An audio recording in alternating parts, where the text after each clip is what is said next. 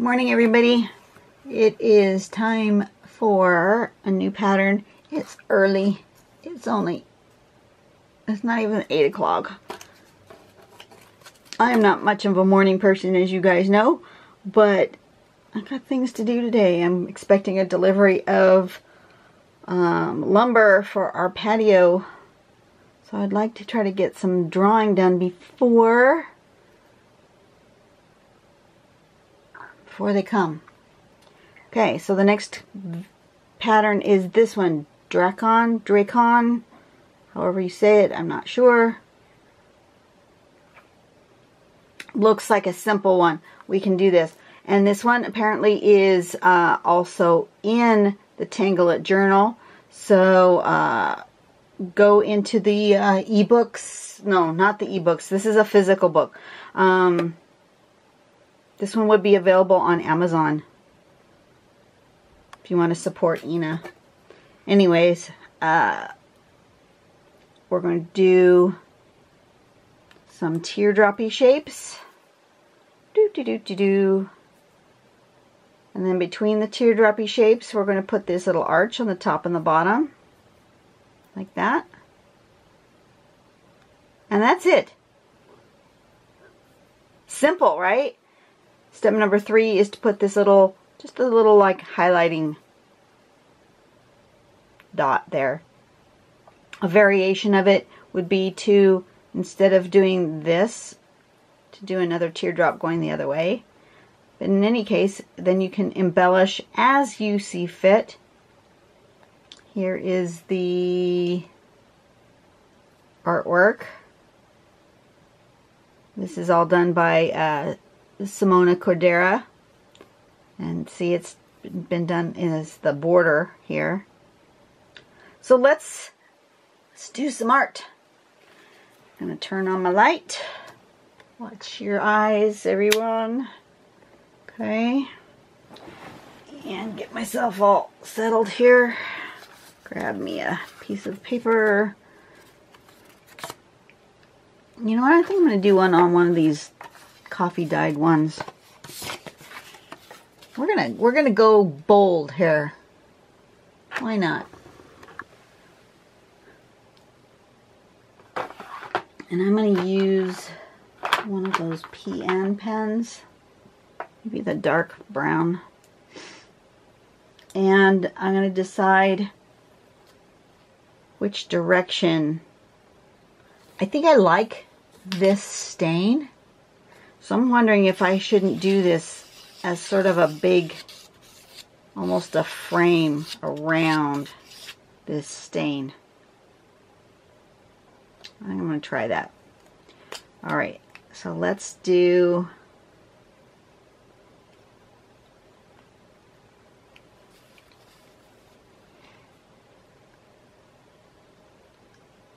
teardrop shape.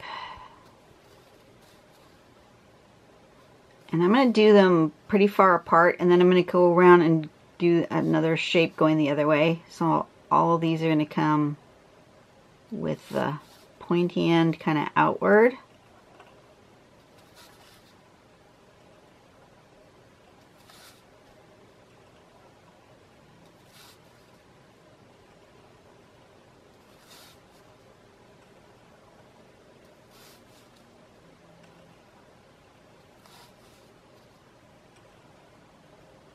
That, and then I'm going to come and do it the other way with the pointy end inward.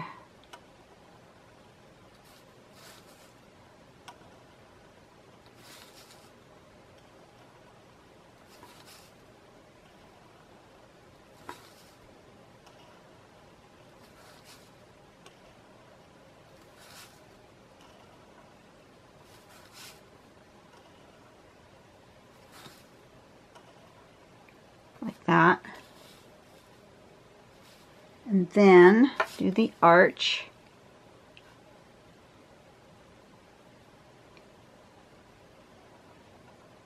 Like that.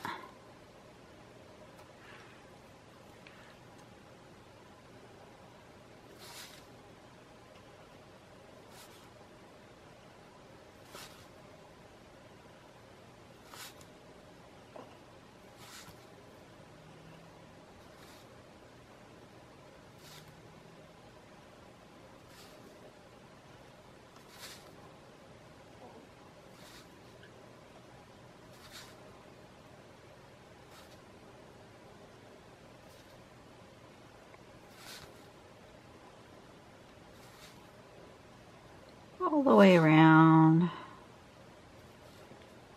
And then I need to do it the other way.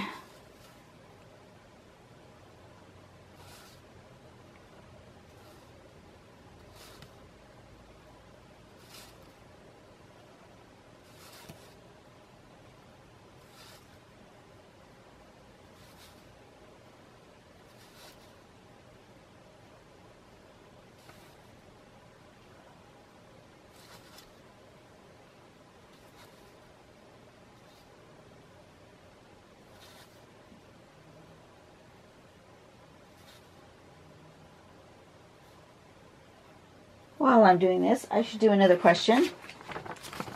Question is, my first thought is, can we see a face to put with your hands? More than one person has asked that question. I'm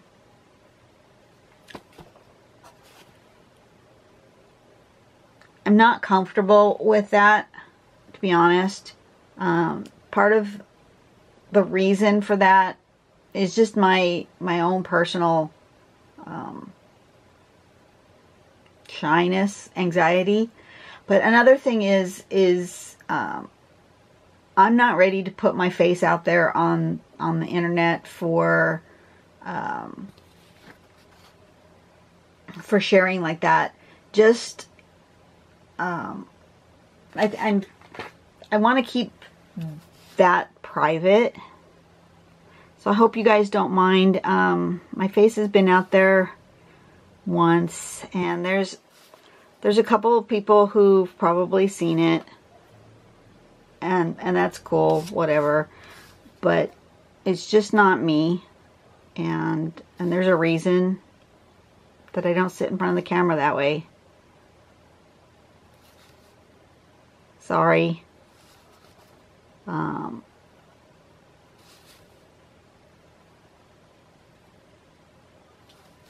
There's just sort of a privacy thing that I feel really strongly about.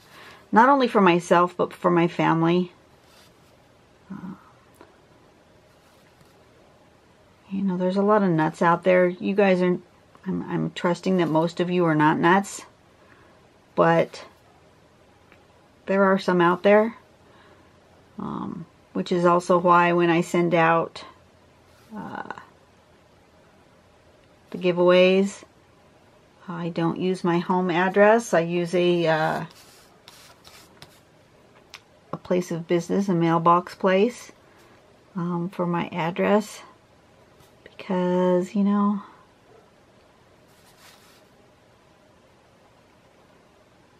it's just safer.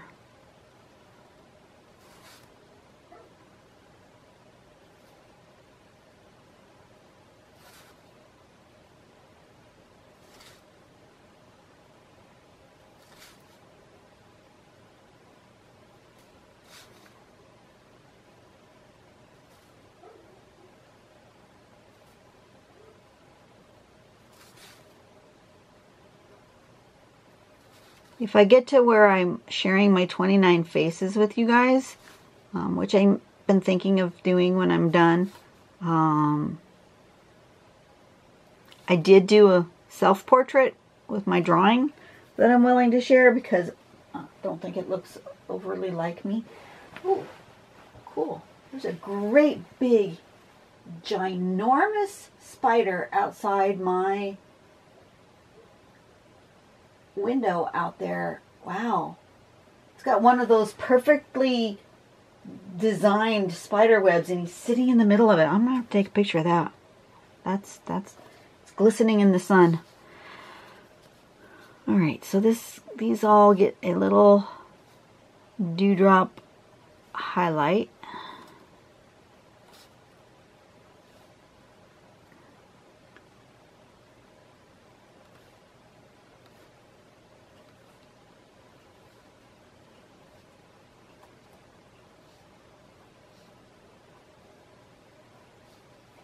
That, and then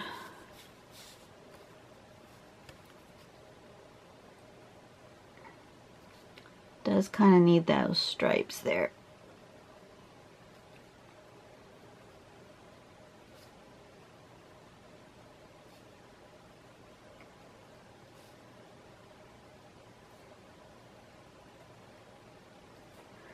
Okay, so next question. Sorry about that. That one's one of the few that I'm not going to actually answer for you. Can you share more tips on the shading process? I do have a video about shading. Just go on my channel and search for the word shading, and you'll find the video I did about shading. I try to give you tips and tricks about shading as I draw. The main thing is to just do it. The other thing is to make sure that you're always blending, because of the way your eye sees shading and shadows. If you don't blend, your brain doesn't look at it as shading or shadow. It looks at it more like a hard line.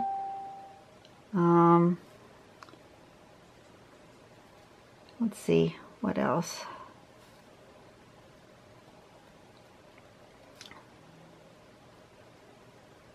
If you want to, you don't have to, but if you want to, you can think about a light source, which direction is the light coming from on your page, and then put the shadow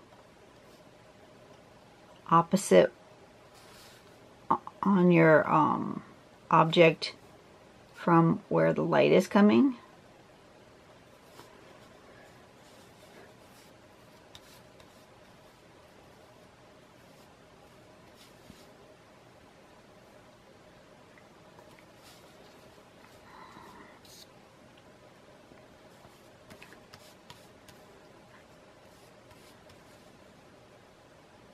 I'm just going to leave it like that, to be honest. I'm going to do a little shading. I can do a little shading on this, but for the most part, I think I'm done. D-R-A-K-O-N. Where do I have room for that?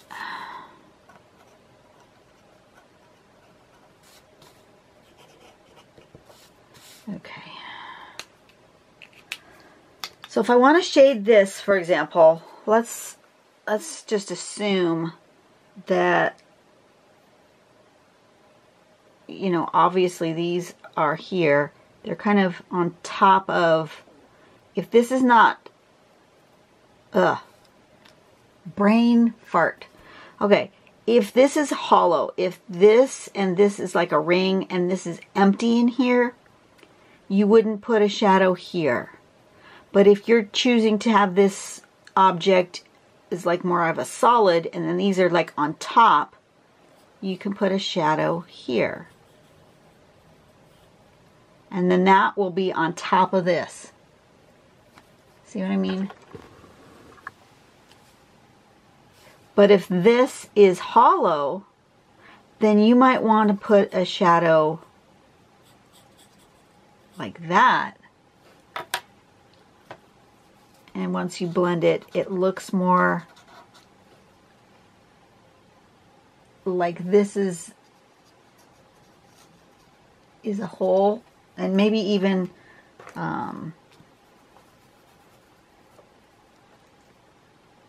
only on one side,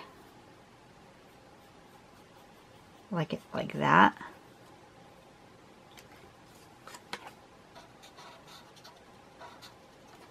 There.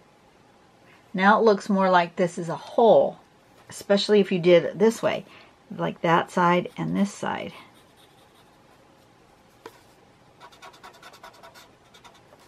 Okay, now that one's a hole. This one's a solid because that's on top of that and it's casting a shadow onto it. So maybe I'll do every other one like that. Why not? And I don't know if I have an even number all the way around, so it may come out funky at one end, but let's do that. And then this, and then this, and then this.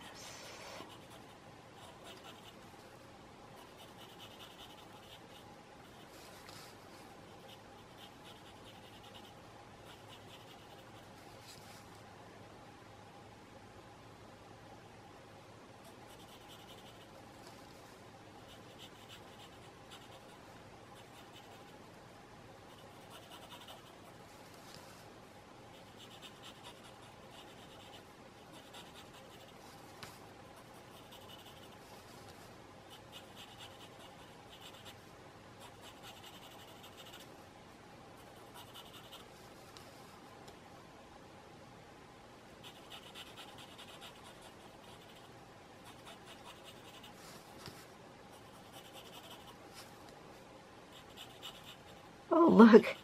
Came out right. Wow. Okay. Then it was meant to be. Then I will just blend that. That's the important part. See how scratchy that is? Doesn't look like anything. As soon as you blend it, now it looks like a shadow or shading.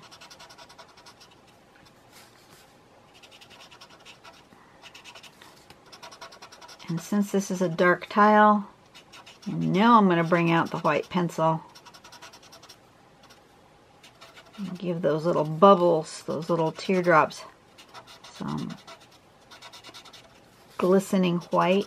That will make it look completely different.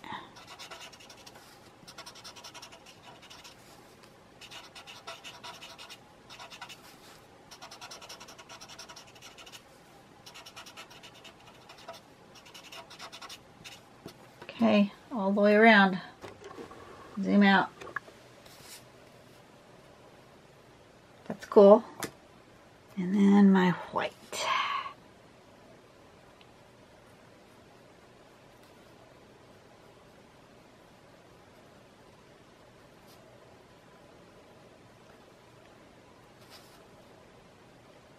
That's really white.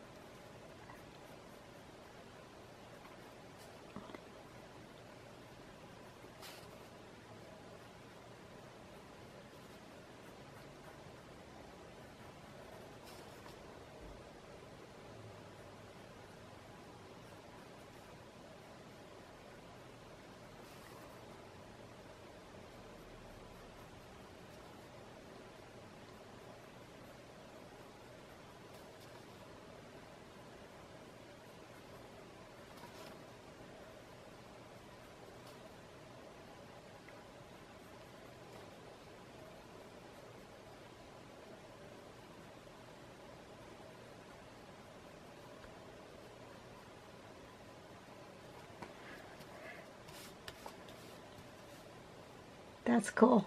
I like that. I think I'm going to put a little bit of highlight here also, which helps to make this every other one a little more solid looking.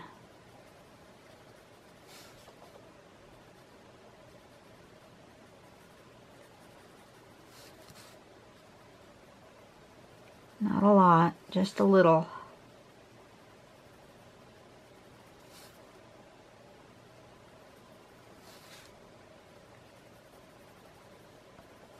Like that. All right, that'll work. That's a really good, simple ribbon tangle that you can do. Yeah, that's not too bad. All right, you guys have a great day. Look up my shading video. If I remember, I'll put a link, but I'm pretty sure I won't remember because I'm just letting you know. It's highly likely that I won't remember. Yeah, by the time I do all my drawings and then I get them uploaded at the end of the week, by the time the end of the week comes, usually I forget what I'm talking about during it. Anyway, yeah, just look up shading on my channel and you'll find my video that I talk about shading. I will see you guys tomorrow. You guys have a great day, and see if I can get one more drawing done before the guys come to deliver my wood. See ya. Bye-bye.